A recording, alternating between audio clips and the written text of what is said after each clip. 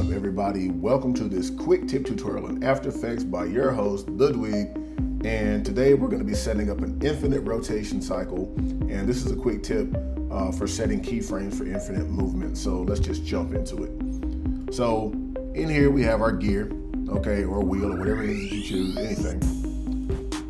Whatever. So what we're going to do is my composition is set for 4 seconds long.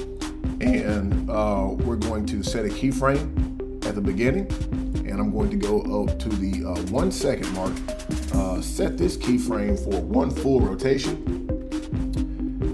And so of course it'll rotate for 1 second, and what I want you to do is hold Alt, click on the rotation, click on this little arrow right here, go to property and loop out.